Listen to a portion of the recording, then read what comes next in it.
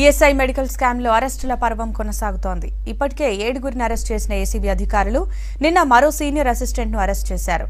Director Devika Rani పద్మల అండదండలతో కోట్ల రూపాయల అవినీతికి పాల్పడినట్లు ఏసీబీ అనుమానిస్తోంది. మెడికల్ క్యాంపుల పేరుతో నకిలీ బిల్లులు సృష్టించినట్లు అధికారులు గుర్తించారు. ESI మెడికల్ స్కామ్ లో అక్రమాలు ఒక్కొక్కటిగా బయటకొస్తున్నాయి. ఏసీబీ అధికారులు విచారణను వేగవంతం చేశారు. ఇప్పటికే 7గురిని అరెస్టు చేసి రిమాండ్కు పంపిన అధికారులు సీనియర్ అసిస్టెంట్ సురేంద్రనాథ్ ను అరెస్టు చేశారు.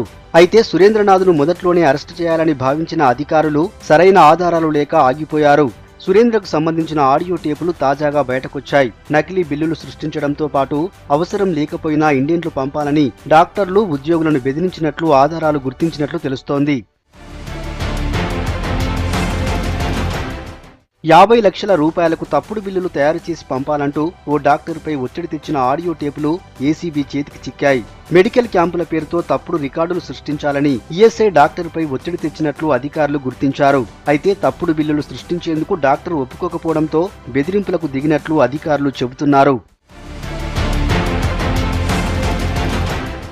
ఈ కేసులో ఇప్పటికే అరెస్టై రిమాండ్లో ఉన్న 7గురు అధికారుల్ని తమ కస్టడీకి ఇవ్వాలని కోరుతూ ఏసీబీ అధికారులు పిటిషన్ దాఖలు చేశారు. 7గురు నిందితులకు బెయిల్ మంజూరు చేయాలని వారి తరపు న్యాయవాది ఏసీబీ కోర్టులో పిటిషన్ వేశారు. దీనిపై కోర్టు విచారణ జరపనుంది. నిందితుల్ని తమ కస్టడీకి అప్పగిస్తే కేసులో మరింత పురోగతి సాధిస్తామంటున్నారు ఏసీబీ అధికారులు.